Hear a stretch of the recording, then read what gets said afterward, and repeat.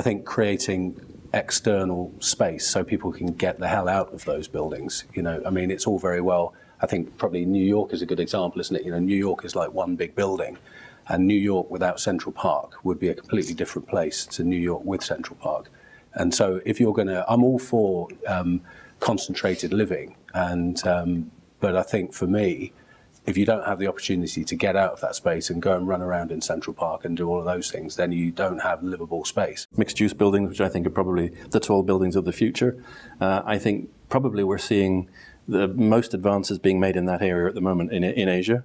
We have to look for cities and high-rises that provides at the same time residential, office, commercial, retail, and other facilities.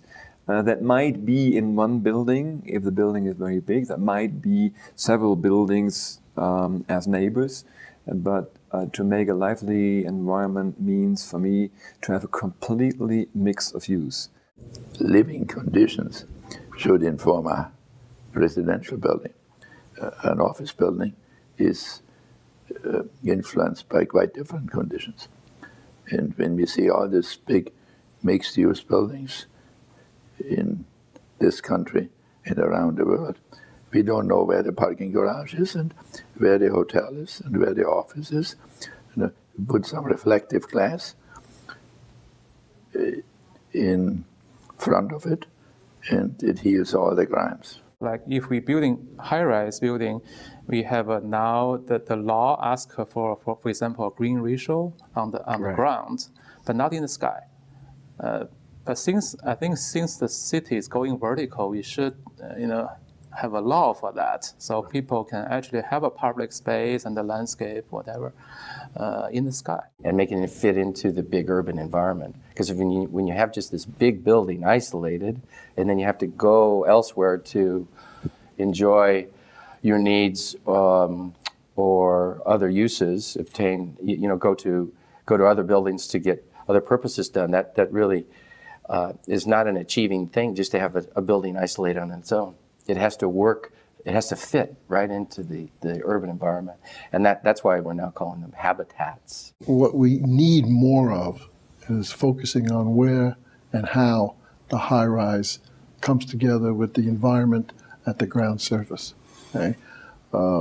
Some cities, they're focusing on these very, very tall buildings, but they're not focusing equally well on what's happening when they meet the ground. I mean, to have a really vibrant urban environment, you need ground activity, and you need buildings that relate to the people on the ground. Even Hancock, which is a symbol for the very, very best engineering in tall building, right? But on the ground floor, it is a disaster. It is a disaster. It comes down and says, I don't care for you, I don't like you, stay away. It's like an autistic thing. And I think this is one thing we have to solve if it comes to the question of a livable building. Do you think the super tall is a multiplication of the land forever without any public spaces within it? Or do you see this as a city inside a city where there are spaces of social value, of public spaces, atriums, and things that actually allow people to socialize within the building? Because don't forget, these are structures that thousands of people live. I mean, they're small towns in itself. So they need to integrate well into the city they exist, but they also have to become a neighborhood. We need more social incubators. We need buildings that don't isolate people from each other, but actually encourage interaction. And that is, for me, an even more important reason than the technical one of building motion, to think about linked skyscrapers, to think about the possibility that social exchange between buildings doesn't have to exist only at ground level. Today, you know that the building has qualities on its own, but you see the same qualities everywhere.